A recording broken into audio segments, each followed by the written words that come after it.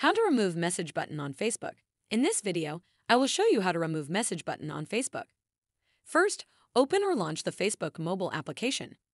You will land on the homepage of the app, just like you can see here. From there, proceed and tap on the menu icon at the top right corner of the screen.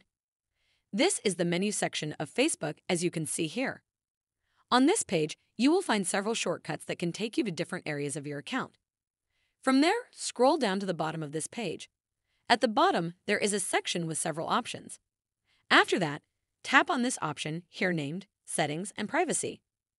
The section expands to reveal more options, as you can see here. From those options, tap on this one named Settings. This is the settings area where you can find sections that you can use to make changes to the settings of the account. After that, scroll down. Kindly make sure you are following the tutorial step by step to avoid making any mistakes. Okay, let us proceed. Finally, you will land on this section named Audience and Visibility. Under the section, there are many other options.